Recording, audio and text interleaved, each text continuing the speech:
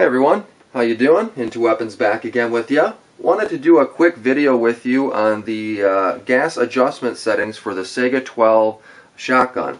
There isn't a whole lot of information out there that I was able to find as far as a real quick tutorial on what to use when and where, so I thought I'd just kind of go over it with you real quick and the differences between the two adjustments that it comes with.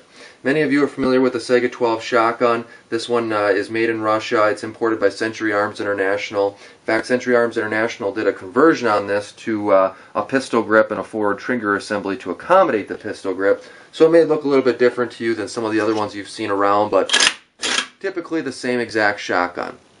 It does come with two standard settings on this gun. Stock, and that's going to be found up here towards the front under the front sight, and I'll see if I can get a tool or a flashlight in here to give you some, if you can actually see that or not, hopefully. But there's a 1 and a 2 mark with a pin that holds it in and allows you to rotate it around. And the easiest way to do that is to depress the pin and then just physically turn this with your finger to the appropriate setting. And again, there's only two adjustment settings, so it's pretty easy, at least on the stock version, to tell which one you need. And I'll kind of go over that with you right now. So if you're setting on a number 1, the way I look at it is 1 is big. So you got a slug that you're putting through it, maybe some heavy buckshot, something like that. Really the 1 is going to allow you to allow less gas through the system as it doesn't need as much to cycle the round. And if you can imagine, if you're shooting a slug out of this, it's generating much more pressure than it would as if it was a bird shot. Mainly because you have a big projectile running down the bore and the barrel, and behind that you have a large amount of buildup. If you don't have a large projectile in your barrel, you're losing a lot of that pressure as you're going down the system here.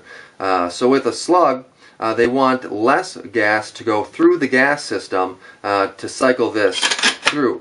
And that's actually a really good reason for that. And the reason for that is if you had it on the adjustment 2, which is typically used for lighter shot, bird shot, things of that nature, maybe even lighter buckshot, is it's allowing a lot more gas to come through the system. So 1 is for big shot, 2 is for little shot. Big shots allowing less gas to go through, little shots allowing more gas to go through. If you were to run a slug through this on the setting of 2, where you're allowing a lot more of the gas to come through, your gun is going to take a beating on this. It's going to be cycling a lot harder. It's going to be throwing that bolt back into your rear trunnion a lot harder than necessary. So you never want to run slugs or heavy buckshot through this gun on a 2 setting. You always want to make sure it's on a 1 setting. Now you are able to run birdshot and a lot of lighter loads through this gun on the 1 setting. That's not going to make much difference. What you'll probably find is that your gun is not going to cycle. So it's either not going to come all the way back and eject that round, or it's not going to cycle the next round in. Mainly because this bolt isn't coming all the way back and doing a full cycle. So again, the easiest way to remember that is the setting 1 is for big shot, heavy loads, such as slugs and heavy buckshot, and the setting 2 is for light loads, and that would be birdshot, etc. Hope that helps, guys. If you have any questions on that, feel free to let me know. Otherwise, until next time, I appreciate you watching, and take it easy.